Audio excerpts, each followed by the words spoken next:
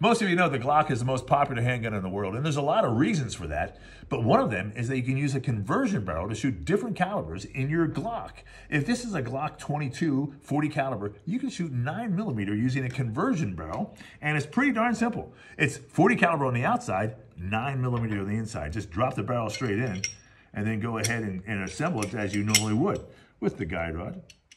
And then you go ahead and pop it on your frame. And now, you can shoot 9mm all day long, but there's a whole lot more options, and I've done a complete video that I want to invite you to watch because it'll show you how cool your Glock can be.